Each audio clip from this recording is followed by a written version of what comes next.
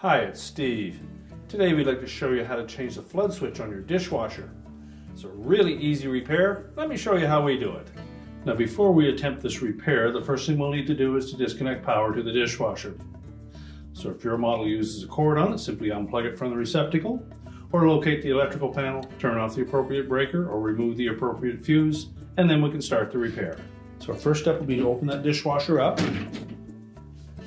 We'll remove the bottom rack and any items that may be in it and set that aside. You may also find it helpful to remove that upper rack just to give yourself a little more room to work. To do that, we'll pull the rack all the way out and just hold the rails in place. We'll unhook the rack stops, slide them off. Simply lift out on the little tab to release them. And then just slide it off the end of the track. We can then pull the upper rack completely out. Just push the rails back in out of the way, and we can start our repair. If you wish, you can remove that lower spray arm. Simply locate that little locking nut underneath, give it a little turn counterclockwise, lift it off, and just set that aside. Now next we'll remove the fine filter. Again, we'll just turn that counterclockwise, lift it up out of the opening, and set it aside. We'll also want to remove the coarse filter, so we'll need to remove these two retaining screws at the back. Just turn them counterclockwise to release them. And we can lift that filter assembly off the top of the pump, and again, just set it aside. Next, we have the filter adapter. Just fits down into that opening. Simply lift it up and remove it. And that gives us access to a mounting bracket located at the bottom of that sump area, and it's held in place with two 1/4" hex head screws. So we'll need to remove those next. So the two screws that are holding that bottom mounting bracket in place, there's one located straight to the back and another one located up towards the front. They're both 1/4" hex head screws, and we'll need to remove those first. Lift out that bracket.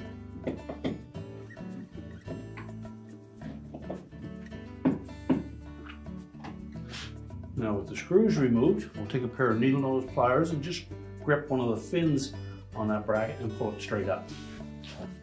And just lift that completely off of the float assembly. Now we can grasp that float switch and just rock it gently. It fits down into an opening in the bottom of that sump area, but there is a harness attached to it, so we don't want to pull up too hard on it. You'll see the harness attached to the bottom. You'll also note a locking tab on one side. One side is flat, the other has a little locking tab on it. So we want to release that locking tab with one hand, but we don't want to let go of that harness. Simply press the locking tab down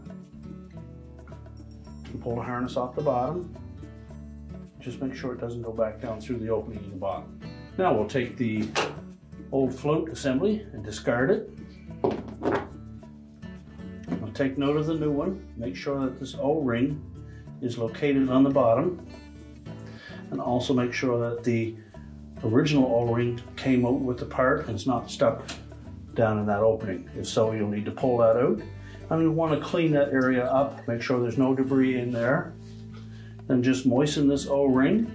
We'll line up the harness connector to make sure that the tab is lined up in the right place. Grip the harness.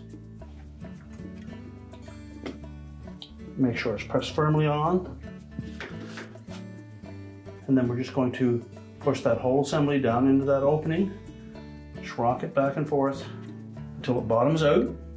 We next need to put that bottom bracket in to make sure that the screw holes line up. We'll fit that flat side into that opening. Let it drop right to the bottom. And using a magnetic screwdriver, we'll reinstall those 1/4" hex head screws. We're now ready to put the upper filter adapter in place. Again, we'll line up that flat side first. Then we can put the coarse filter in.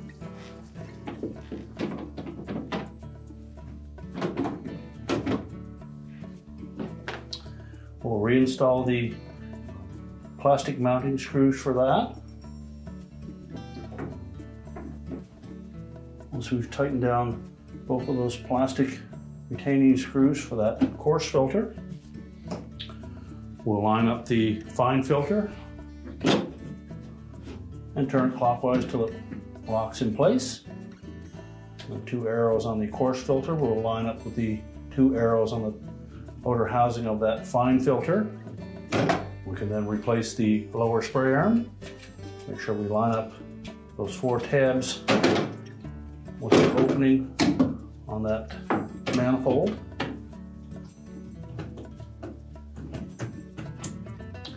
And then just turn that locking nut about 1/8 of a turn clockwise to lock it in place. And now we're ready to put the racks back in. So we'll begin by putting the upper rack in place first. Pull the rails completely out. And we'll line up the rear set of wheels on one side first, and then the opposite side. So just push the rack back out of the way. We'll extend those rails so that we can get the rack stops back in place.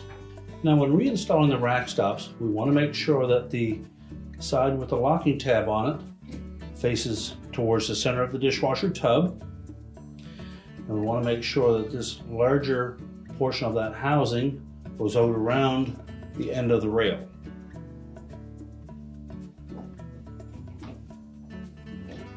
And then just press it on until that locking tab snaps in place. Do the same for the opposite side.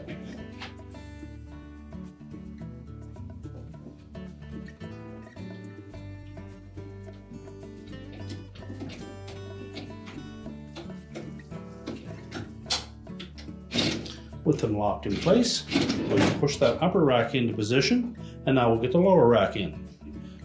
Cutout portion is at the back.